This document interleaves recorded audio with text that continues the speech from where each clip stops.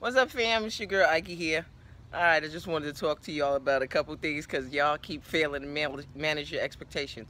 Okay, so the Freddie Gray case, keep in mind that there are, I believe, 6 defendants in this case. One went jury and it was hung, and then one went bench and he was acquitted.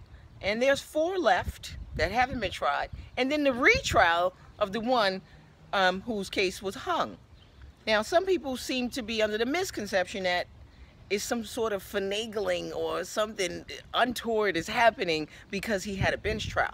Understand that every defendant has the right to decide whether they want to be judged by 12, a jury, or whether they want to be judged by 1, just a judge.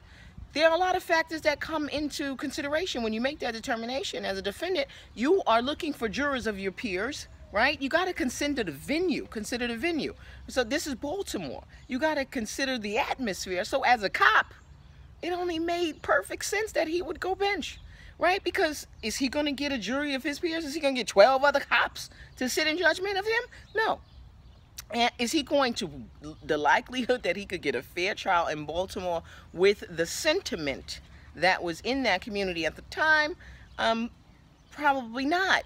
And so he went bench. Aside from all of that, judges tend to be a lot more partial and, give a little bit more deference to police officers. So it was a strategic decision and it paid off. Cha-ching, he got acquitted of everything.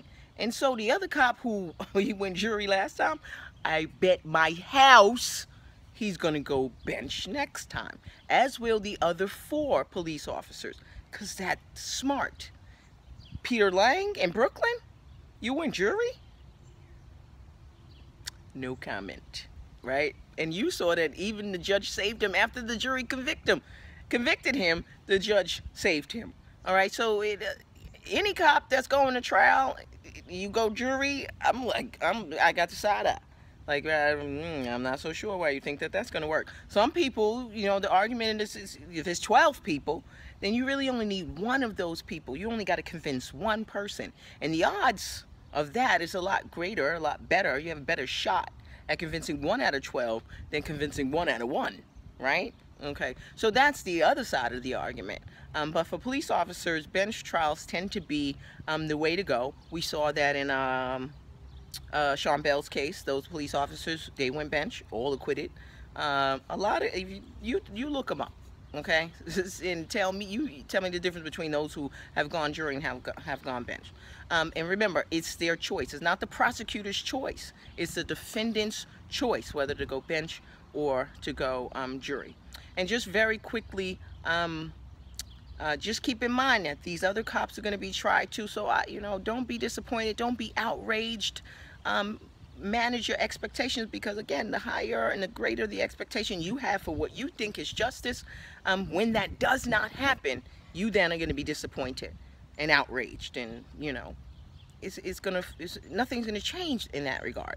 All right, so there's more of that to come, and I hate to see people feeling this sense of outrage when this should have been expected. Not just because I told you, but because we've seen it. It's a pattern of outcomes. We've seen that. We've seen it over and over again. And I know you're tired. I'm tired too.